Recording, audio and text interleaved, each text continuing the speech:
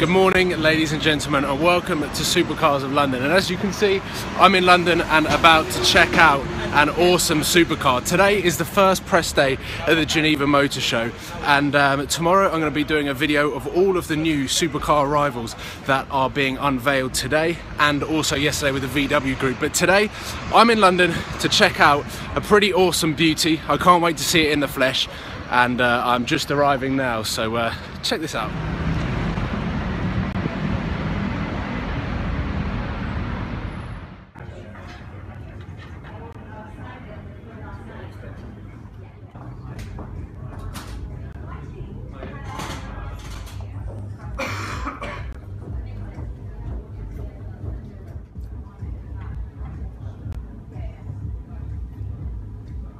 I am here at Audi City checking out the brand new 2015 Audi R8. This is the V10 Plus behind me, and it also comes in the standard V10, and this video is going to go through lots and lots of details and statistics about the car. But first of all, let's check out the car's exterior and interior and just have a look at the first impressions of the all new Audi R8.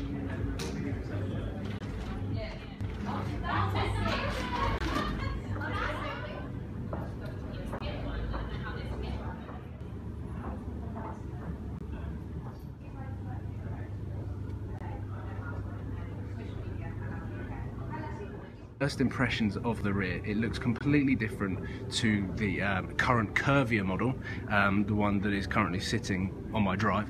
However, the grills are a lot sharper edges, and there's just a lot of points. As you can see here, I'm scared to touch the car because it's just been cleaned.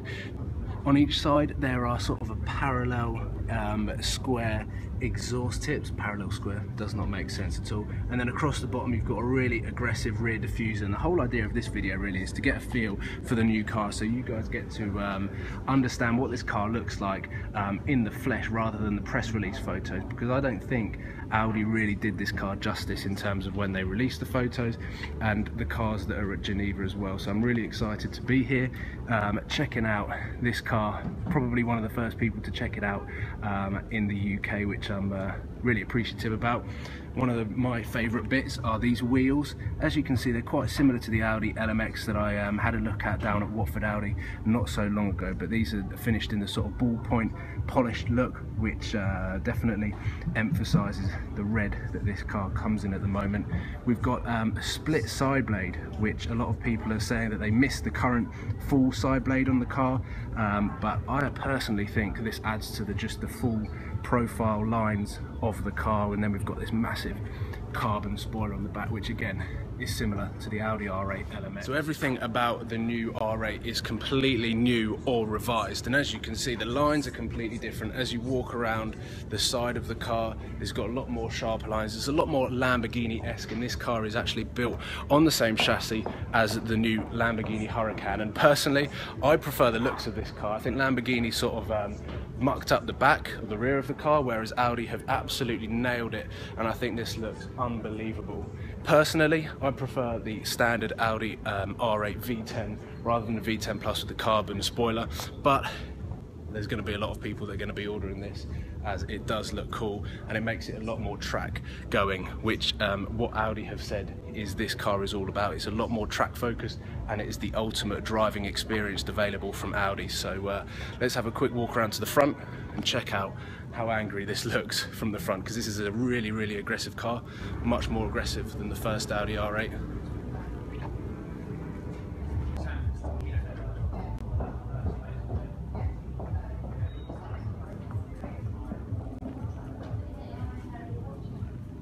A huge new feature on the brand new Audi R8 is the new LED and laser headlights that once featured on the Audi R8 LMX, but I was unable to actually get that clip in because I was stuttering all over it. But basically these headlights is going to give a much more sharper, clearer vision for the driver, and it's also going to be coming as standard to both the Audi R8 V10 and V10 Plus, which is pretty exciting. And Audi are always innovative when it comes to headlights and tail lights.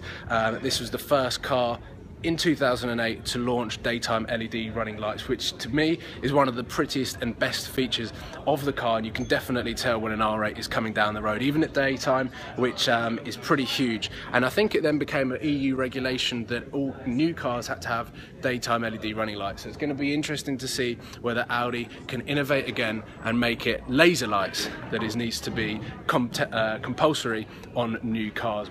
So let's have an overview of my first impressions of the brand new 2015 Audi R8 V10 Plus that is down here at Audi City. So the first Audi R8 that came out, Audi absolutely nailed, and I fell in love with it, and so many people still love it. I think it still stands out and everyone still turns their heads as I drive past, and it's got nothing to do with my exhaust or baby blue.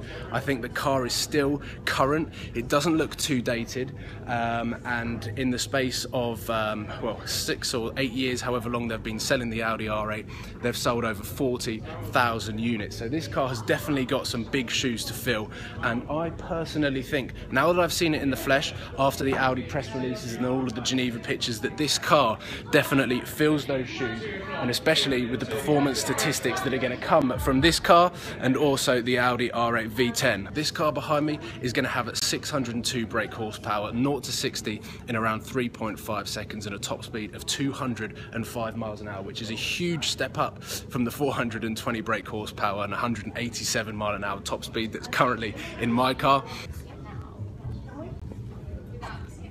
So at the moment, the engine options are the V10, V10 Plus, and then at Geneva as well, yesterday they launched the e-tron, which is going to be the first production Audi R8 that is going to have the full electric battery mode, which I'm almost certain has around 450 brake horsepower or the equivalent, and a range of over 250 miles, which is pretty impressive for a car that is as good looking as this and is definitely going to rival the likes of the BMW i8. And the designers and engineers of this car say that this is the closest track car for the road that Audi have ever produced, and I have to agree that this car looks absolutely stunning. Is going to be a real monster around the track, but is also going to be usable every single day. And unfortunately, I'm not able to go into the interior of the car, which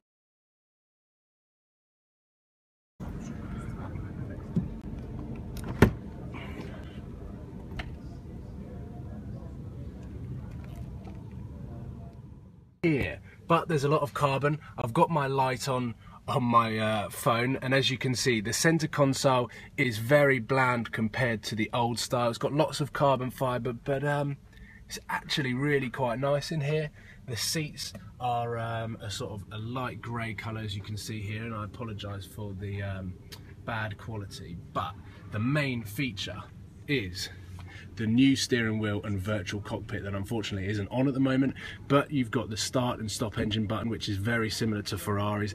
We've got the drive select, which gives the driver options of how they want to drive, whether they want to drive in comfort, individual mode, or whether they just want to go all out race and absolutely thrash this car. And I'm looking around now for this button that opens up the exhaust system, and I think I have found it. That is the shape of the new Audi R8 exhaust system, and this looks like the sport button for your exhaust to open it up and make it crackle and pop, I hope. But here is the virtual cockpit screen. So if I was to do a point of view of what it's going to be like to drive the new R8, this is it. And you're going to have the sat nav, all of your driver dials up here, which is a really, really cool feature and very similar to the current Audi TT or the new Audi TT. But personally, I think this is the coolest interior on any new Audi, and I think it rivals the likes of the Lamborghini Huracan and also the new Ferrari 488 GTB, which I don't really like. I may get some negative comments on that, but there's going to be a video to come of all of the new cars that are going to be at Geneva. Oh, it's a bright light. So make sure that you tune in tomorrow on Supercars of London for all of the new supercar launches at Geneva. and I'm going to let myself get out of this car because it looks too clean and too fresh. That is my first impressions video on the Audi R8 V10 Plus down at Audi City in London. Let me know your thoughts of it. Like the video, make sure that you subscribe. There's going to be a lot more content with cars like this coming very, very soon. I would like to thank Audi UK and Audi Watford for allowing me to have this opportunity to check it out and also come down to the launch of the car as well, which I hope I'll be able to video as much as possible. As you can see, there's lots of people in this room and there's some quiet music, so this video has been quite difficult for me to make. I hope you guys have enjoyed it. Really sort of basic overview of what this car has to offer, and I'm looking forward to getting behind the driver's wheel of a car like this, maybe not this exact car, but an Audi R8 V10 or the new Audi R8 V10, and I'll be comparing it to my car and also some of the other cars that are on the market, like the Porsche 911 Turbo that this car is going up against. So thank you for watching. I hope you guys have enjoyed, and I look forward to seeing you tomorrow for a lot more cars that have been launched at Geneva, including the Ferrari 488 GTB, the Lamborghini Aventador SV, which looks insane, and also the new Koenigsegg, last ever Bugatti, and lots more cool stuff. So I apologise that this video may seem quite awkward, but there's lots of Audi representatives and executives here, so I hope you guys enjoyed, and I'll see you very soon. Cheers.